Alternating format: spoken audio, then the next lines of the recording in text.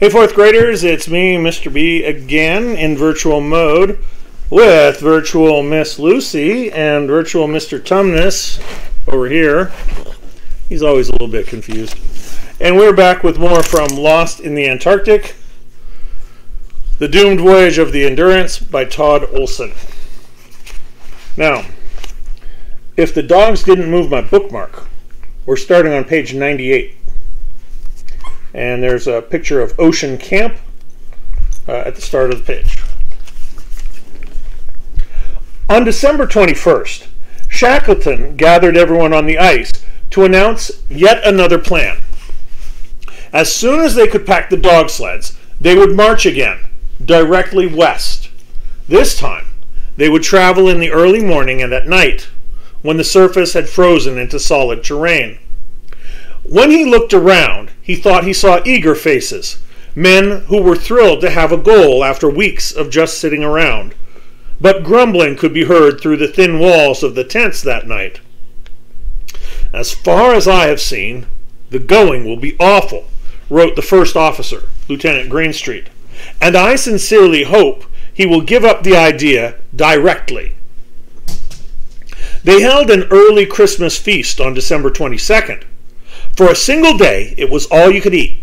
There were sausages and ham for breakfast, baked beans and anchovies for lunch, canned rabbit, canned peaches, and an unlimited supply of jam for dinner. Lees knew they couldn't carry the food with them, but he couldn't help venting to his diary that night, "I hate to see so much good food being recklessly consumed." At 4:30 a.m. the next day, they were underway, stomachs groaning from the feast. But stomach pains were the least of their worries. The ice was treacherous even in the colder hours. Cracks opened under the sleds. The dogs fell into open leads. The men sunk to their hips while hauling the lifeboats and had to be pulled out by their harnesses. Once again, they ferried the boats in a relay supervised by Worsley. This time, the ice was shifting so rapidly underfoot that they moved in 60-yard stretches. Every 20 yards they had to stop, lean on their knees, and catch their breath. By the time they returned for a boat, the slush had often frozen solid around its runners. After a few hours each day, the men were exhausted and soaked to the bone with sweat and seawater. They scoured the horizon ahead for a piece of canvas stretched across a pole, the telltale sign that the cook had set up his galley and the end was in sight for the day. One day, before he crawled into his sleeping bag, Worsley stripped to his long underwear and hung his pants and socks on a boat to dry. Okay, sorry about that. Had a phone call. And thank you, Mr. Tumnus. So, Worsley stripped to his long underwear and hung his pants and socks on a boat to dry. When he woke up, they were frozen solid. There wasn't a thing he could do except beat the excess ice off of them and put them on. They had reached their 4th day of torture when a sailor made his way to the front and found Shackleton. Captain Worsley had a problem in the rear and needed the boss's help. Shackleton trudged back and found the skipper in a standoff with McNish. The carpenter was older than most of his men, in his early 40s. He was exhausted. He was surly, as always, and he was flat out refusing to go any farther. What he was going to do instead was unclear.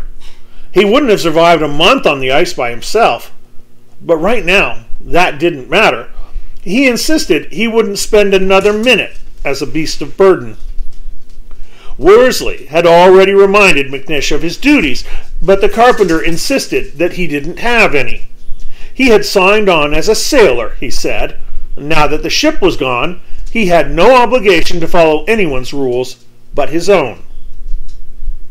Shackleton immediately put that idea to rest.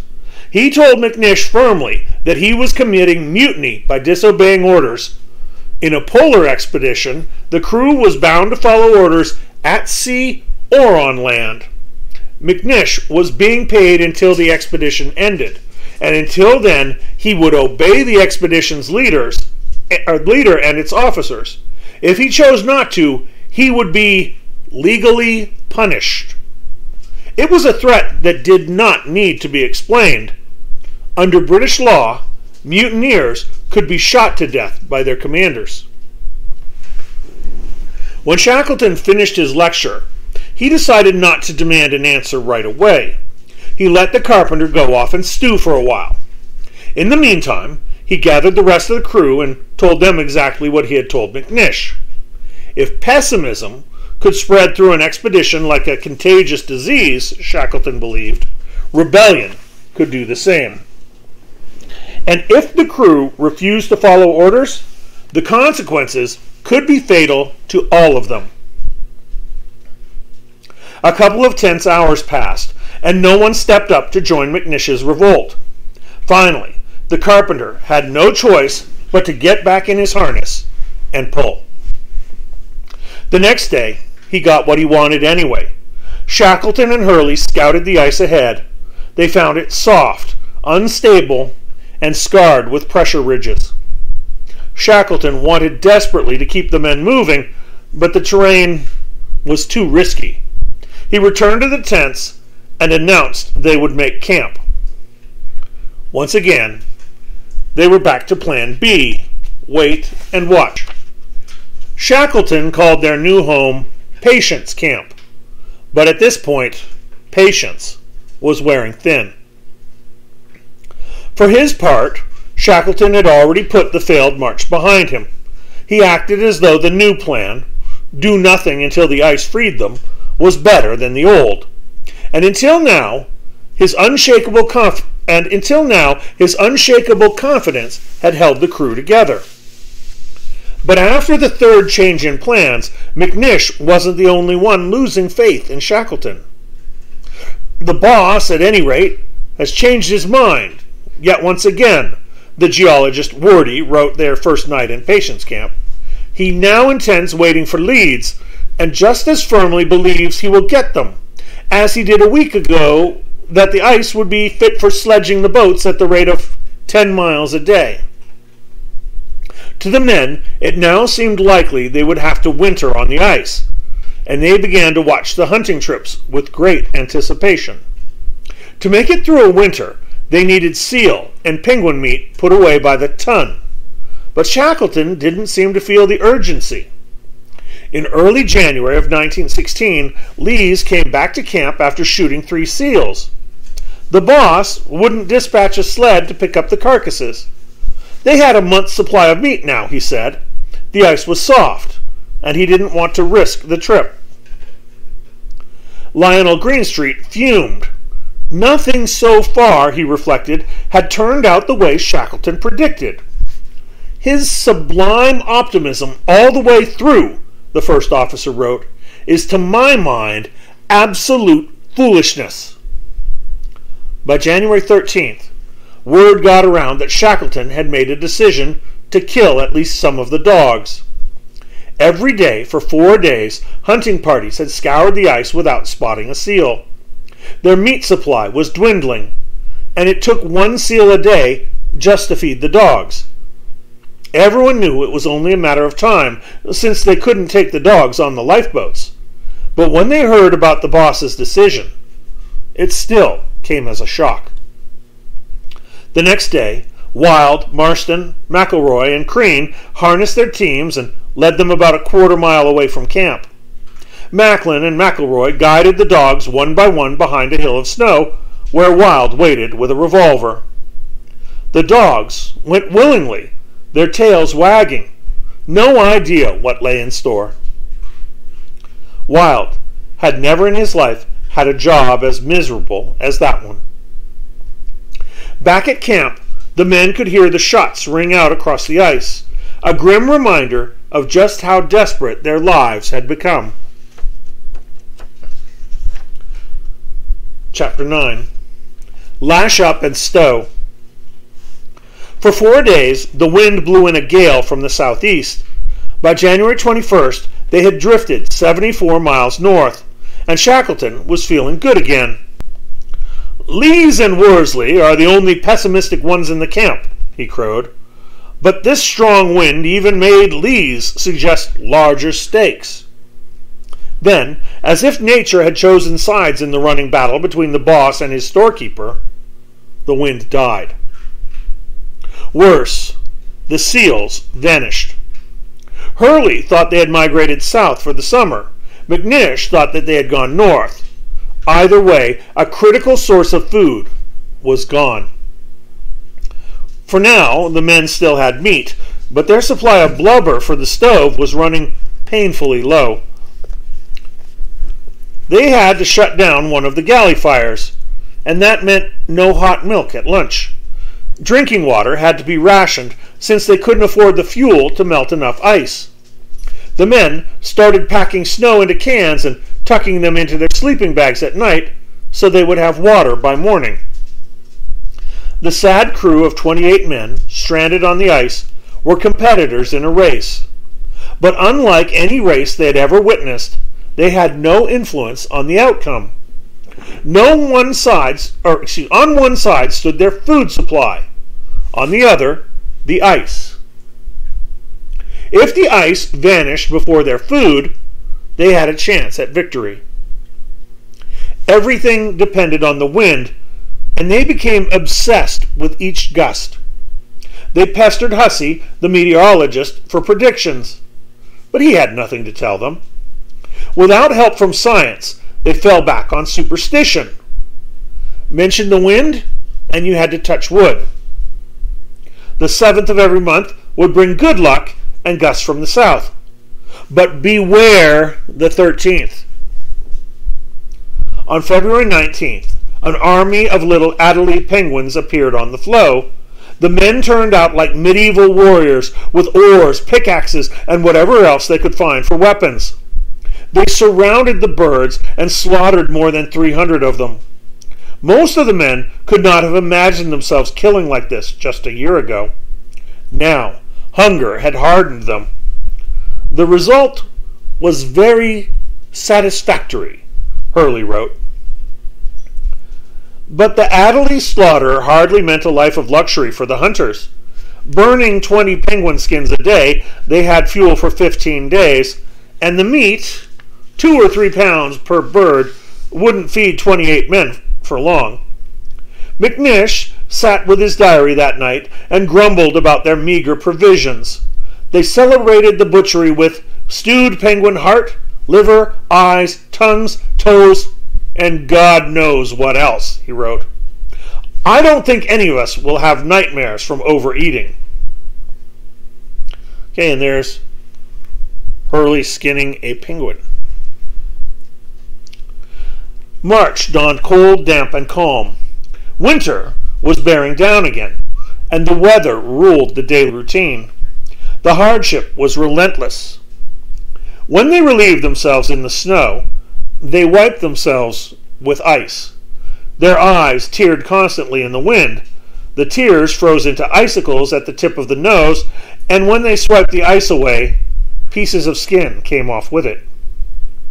To wash with water meant risking frostbite. It had been 4 months since anyone had taken a bath, and no one had a change of clothes left. The only relief from the cold was to crawl inside a sleeping bag and stay there. And that's what most of the men did, from 6 at night to 8 in the morning. The boredom grew nearly intolerable. The only topic of conversation that drew any interest at all was the wind. Every other subject had been covered 100 times over. The monotony of life here is getting on our nerves, Greenstreet wrote. Nothing to do, nowhere to walk, no change in the surrounding food or anything. God send us open water soon, or we shall go balmy. And there they are drying laundry outside the tent. Stuffed into tents together 14 hours a day, the men did what they could to keep from strangling one another. The doctor, Macklin, lay down one night with his tent mates next to him and blasted each one of them in his diary. He was sick of Clark, who sniffed all the time. Lees, who was back in the tent now, snored abominably. When he wasn't snoring, he did nothing but argue and chatter with Worsley about trivial things. At times like this, Macklin complained, with Clark sniffing into my ear, my only relief is to take up my diary and write. On March 9th, an extended blizzard finally let up, and the men emerged from the tents to enjoy their first time outside in 3 days. Captain Worsley went off on skis to look for a seal that had been left on the ice 2 weeks earlier. On his way back, he paused on a fragment of young ice. Beneath his feet, he felt a swaying movement that he hadn't felt in a year. As a sea captain, he knew the feeling well. It was the slow, rhythmic swelling of the sea. And if the swells were once again making their way through the ice, open water couldn't be far away. Worsley hurried back to share his discovery. Everyone turned out on the ice and stared for hours into the slushy pools around the camp. They measured the height of the swells and the time between them. With a few calculations from the physicist James, they figured they were 20 to 30 miles from open water. It was a welcome sight, this distant echo of the open ocean, but it also raised another fear. If the swells increased, they would bend and warp the floes. Eventually, the ice would give in and crumble under their feet. If that happened before open leads formed in the pack, they'd be in deep trouble. The pack would be too fragmented to camp on and too tight to navigate. They would have no choice but to launch the lifeboats into a minefield of jagged ice. So they need the ice to stay frozen and solid enough that they don't fall through it. But they also need the ice to melt and open enough so they can get in the boats and row or sail through it. So solid ice is good. Open, melted ice is good. But that transition, very dangerous. On March 17th, they consumed the last of the flour. The cocoa was gone. In a few days, the tea would be gone too. They had almost nothing to eat but meat and fat. And without carbohydrates in their diet, the men were getting weak. Hunger is now our lot, Lees wrote. Not starvation, but real hunger, all day long. The men started to covet food they wouldn't have touched a few months before. They drank pure oil rendered from blubber. They no longer had water to wash dishes, so the hoosh arrived with extra texture, penguin feathers or reindeer hair from the sleeping bags. No one seemed to care. Worsley and Greenstreet started telling Marston, the plumpest of the crew, that he'd be perfect if they had to resort to cannibalism. We implore him not to get thin, and even go so far as to select chops, etc. off him, and quarrel about who shall have the tenderest part, Worsley wrote. Marston did not appreciate this humor. He did his best to avoid his tormentors when he saw them coming his way. "Land in sight! Land in sight!" the cry rang out across the camp the morning of March 23rd. Shackleton had been peering west through the fog when he caught a glimpse of a mountain in the distance. There had been plenty of false alarms in recent weeks, so he called Hurley over, and the photographer agreed. They decided the mountain belonged to Joinville Island, at the tip of the Antarctic Peninsula. It was the first land they had seen in 14 months, and it couldn't have been more than 40 miles away. Hurley could barely contain his excitement. "General rejoicing! If the ice opens, we can land in a day." But in fact, there was nothing to rejoice about. Joinville Island was uninhabited, and with no open water in sight, it was also unreachable. So was Paulette Island, which lay south of Joinville. Still stuck in the pack, the men were drifting helplessly past the northernmost edge of Antarctica. Another 100 miles north lay the stormy Drake Passage, the vicious stretch of open ocean just below the southern tip of South America. And all that remained between the Drake Passage and the crew were those two tiny, uninhabited specks in the sea, Clarence Island and Elephant Island. The next day, Lees tilted his head to the sky and gazed at the birds with envy. A flock of Dominican gulls passed over. Oh, had we but their wings! The moment of decision came 2 weeks later. The swells, Worsley noticed, had grown into a menace. All around them, their once stable flow had been wrenched into slabs of ice not more than 100 yards square. "We are in the hands of a higher power," wrote Macklin, "and puny mortals that we are can do nothing to help ourselves against these colossal forces of nature." On April 9th, they woke to find a new crack headed straight for the camp. The cry went up, "Lash and stow! Lash and stow!" Shackleton ordered the tent struck and the supplies ready to load. But even with the ground vanishing under their feet, no one wanted to launch. All around them, treacherous chunks of ice churned in the current. Cracks opened and closed in an instant. Slabs of ice slapped together with enough force to crush their tiny lifeboats. At 11 a.m., the pack left them no choice. A crack split the floe right where the tents had been, leaving the crew barely room to stand. They slid the boats awkwardly into the swells, stumbling to keep their footing. The men hoisted crate after crate into the 3 boats. Lees knew their rations to the ounce. 24 cases of sledding rations, 13 cases of nut food, 11 cases of biscuits, 2 72-pound bags of seal meat, and so on. When the boats were full, they shoved off into the sea. It was the moment they had been dreaming of for months, but now that it had finally arrived, they felt lost. As hard as life had been on the floe, Shackleton thought, it had given them a sense of security. Now their home had shattered under their feet. They could see the peaks of Clarence Island and Elephant Island 60 miles to the north, but no one knew if they would ever get there. Chapter 10. An Infinity of Ice. All afternoon, the 3 wooden boats bobbed and weaved through the churning ice. Shackleton commanded the Caird, with Wild at the tiller. Worsley piloted the Dudley Docker. Hudson and Crean took charge of the Stancomb Wills. Shackleton had decided they would head northwest for the South Shetland Islands. At the far western end of the island chain lay a C-shaped spit of land called Deception Island. Supposedly, supplies and shelter had been left there for shipwrecked seamen. Whalers also used the island's bay as a summer way station. If the men were lucky, a stray ship or two might still be sheltering in the harbor.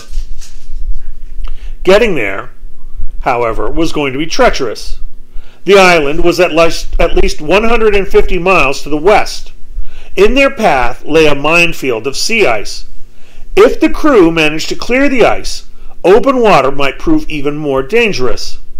High winds tormented the strait that separated the Antarctic peninsula from the South Shetlands. Huge swells could easily swamp the 20-foot boat. For now, they rowed their way through a confusing mix of slush, slabs of pack ice, and jagged hunks of broken bergs called growlers. In the waning light, they found a solid floe to camp on, about half the size of a football field. Around 11 p.m., Shackleton was pacing the ice when he felt the floe lift on a swell and crack under the camp. The biggest tent crumpled as the ice beneath it gave way. Shackleton rushed toward the tangle of canvas and yelled, "Are you all right?" "There are 2 in the water," came the reply. The crack had opened 4 feet wide, and in the water between the 2 icy walls, Shackleton saw a white object bobbing with the swells. He leaned down and grabbed a handful of reindeer skin. With the crack threatening to slam shut again, he heaved a sleeping bag and a struggling man to safety. That man was the young stoker, Ernest Holness, who came out sputtering and furious that he'd lost his supply of tobacco to the sea.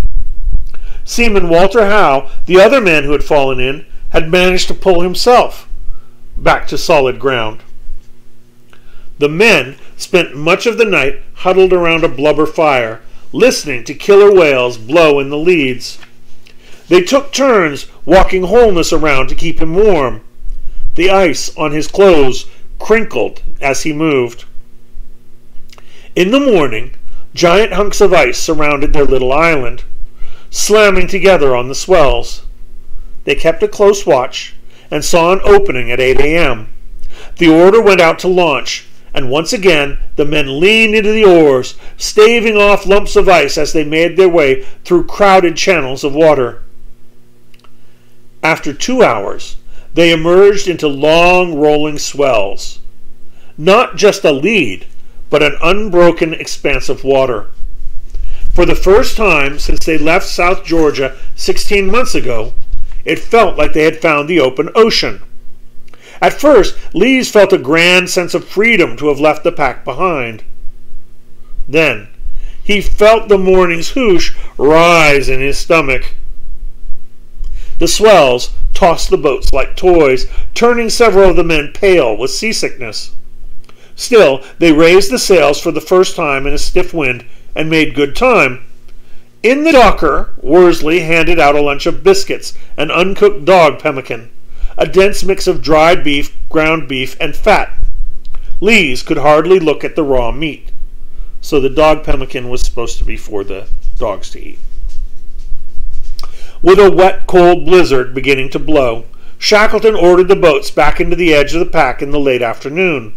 They found a low berg about 20 yards across and camped for the night. At dawn, Shackleton, Wild, and Worsley took turns climbing to the crest of their iceberg to look for open water. Giant swells swept through the pack, lifting their little camp 12 feet in the air and then dropping them deep into a trough with a sea of ice rising on either side. Hurley took a turn and saw an infinity of ice-covered ocean berg fragments, shattered floes and brash ice, heaving and grinding, crunching, groaning into an indescribable chaos. A couple of the men, sick from the constant motion, vomited onto the ice. Others forgot the danger they were in, entranced by the spectacle around them. Shackleton, however, did not forget. He watched while their floe disintegrated, hoping desperately to find an opening for the boats. He was convinced that he had finally led the men to their end.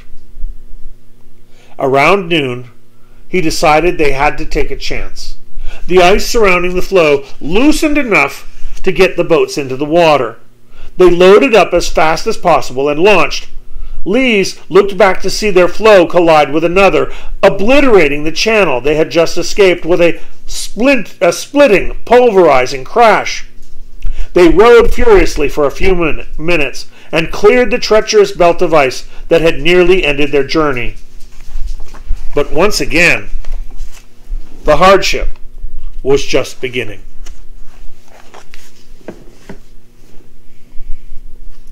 So, all kinds of stuff happening today. All kinds of stuff. So, once again, I want you to think about it, to imagine that. Hopefully the words help to paint a picture in your mind of how those men were, those boats, 20 feet long, which might sound like a lot. We'll go measure it off in the hallway. 20-foot long boats, not very wide, each with 8 men on it, 9 men on it, 8 or 9 men on it. And these big pieces of ice moving and smashing into each other, much bigger than the boats, which they would crush between them if the boats were unlucky enough to be there. To be on the ice and have the ice melting, and to need the ice to melt so you can put the boats in the water, but also need the ice to stay firm so you don't fall into the water. Any decision could be the wrong decision. So every decision has to be perfect, and they have to be lucky. We'll read more tomorrow. Say goodbye, Miss Lucy.